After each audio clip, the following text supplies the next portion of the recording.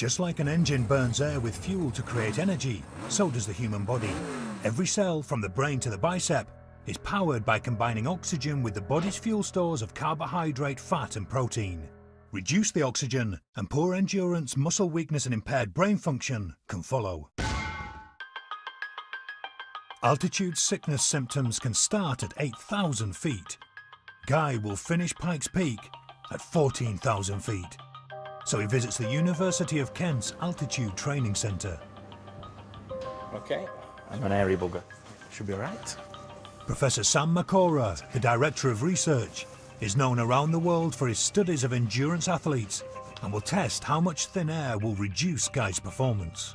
Sounds like we're in NASA or something, but I had like an oxygen monitor on my brain and on my muscles. I'm sure there's a lot of preparation going into engines and chassis and tyres and petrol, you know, before the Pikes Peak. I don't think many boys will be going to this extent. To begin with, Professor Sam monitors Guy during a 10-minute test in normal sea level air. Keep pedaling. He measures Guy's heart rate, rate of breathing and reaction times. Very good. But it's actually a measure of sustained attention. So being able to focus. Come on, keep going, Guy. Let's be honest, boys, it wasn't rocket science, was it? And so it was a bullseye that just flashed up on the screen, and when the bullseye flashed up, I pressed the button.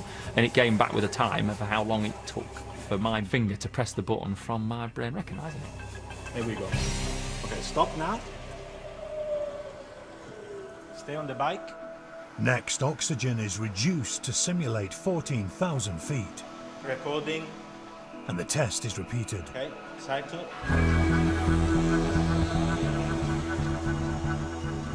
Everything was the same besides the oxygen content. What a difference that made. Feel okay? Harder, huh? Good. Come on, keep going. Very good. Your body tries to compensate for the lack of oxygen in the atmosphere by increasing ventilation. Keep focus, keep going. Don't give up.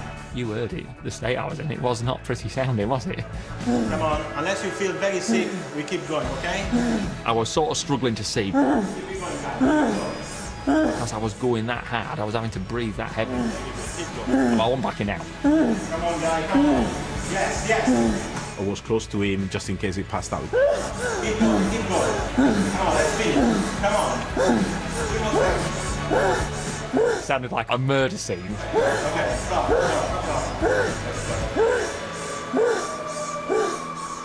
Okay, guys. Much longer, maybe another 30 seconds or a minute longer, I'd have passed out. But it was good. I like to be in that position where I'm pushing myself that hard. The results are bad.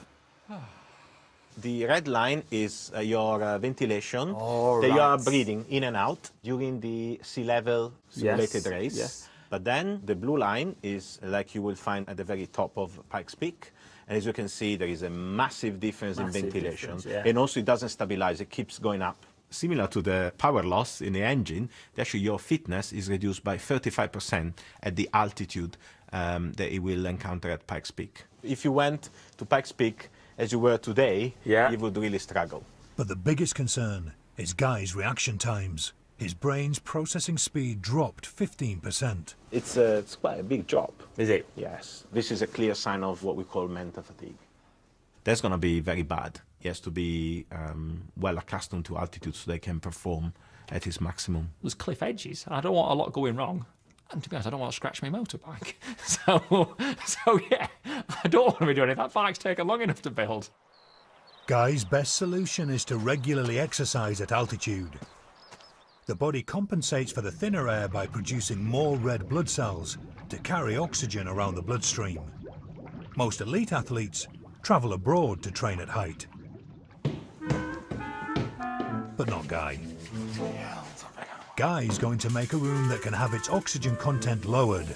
A hypoxic chamber at home. We're going to have a bit of a DIY.